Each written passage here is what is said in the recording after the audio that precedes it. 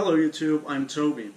Today we're taking a look at the ASUS EN9800GTX. Now this graphics card is from 2008. It offers two 6-pin PCIe power connectors, 2 DVI ports, and it's only got 512 megabytes of GDDR3, and as you can probably tell, it is a blower design. Now what I want to see about this card is whether or not it's useful in 2019.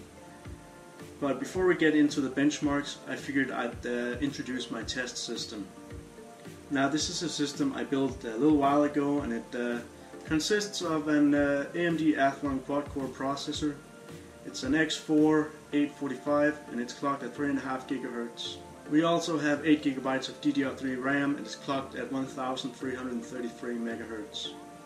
Now the benchmarks we'll be running today are the Resident Evil 6 benchmarking tool. We'll be playing some CSGO, some CounterStrike Source, Subnautica and Fortnite just to see whether this thing can run these things. Now first off, I fired up the Resident Evil 6 benchmarking tool. I set the settings to low and we ended with a score of 1912 points. And I'll leave the GPU and CPU utilization on screen for you to see. Next up, I decided to fire up the CounterStrike Global Offensive. I set the settings to low and started playing. Now this card actually did surprisingly well. I was not expecting it to do this well, and we ended with an FPS somewhere between 40 and 70 depending on what's going on in the map. And I'll also leave the CPU and GPU utilization for this test on screen for you.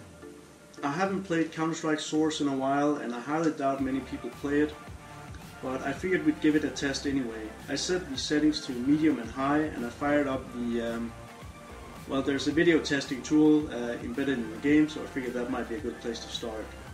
And as you could probably tell, the game runs very well, and we ended with a score of 174 frames per second.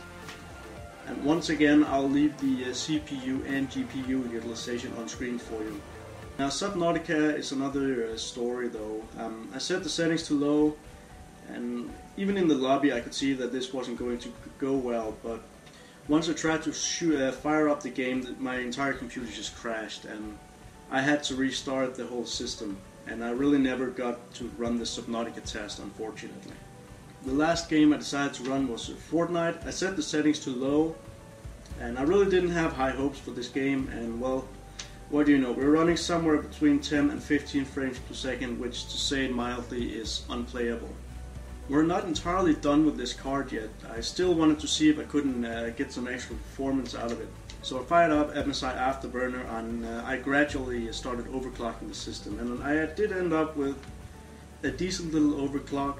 I'm not going to run all the tests again, so I just decided to run Fortnite in the overclocked version of this. And keep in mind, just like before with Fortnite, I'm running fraps in the background and it's known to cause some issues. Honestly, the overclock didn't do much of a difference for Fortnite. I'm still getting somewhere between 10 and 17 frames per second, so our maximum FPS had boosted by 2, which is, well, still quite unplayable. Now the thing is, sometimes when I run Fortnite, MSI Afterburner has a tendency to crash once I get out of the game again, and this time it did as well, and thus I have no extra data on the CPU and GPU utilization, but I have a strong suspicion that the GPU is bottlenecking the quad-core Athlon significantly. So what's the verdict on this card? Well, surprisingly it could still play CounterStrike Global Offensive, so it's not entirely obsolete yet, although I'll have to say that we were running on low, and a frame rate of 40 to 70 isn't too good, especially not if you plan on getting very good at the game. You might want something better than the GTX 9800. But that being said, older games like CounterStrike Source, it did okay. I hope you enjoyed this video and thank you very much for watching.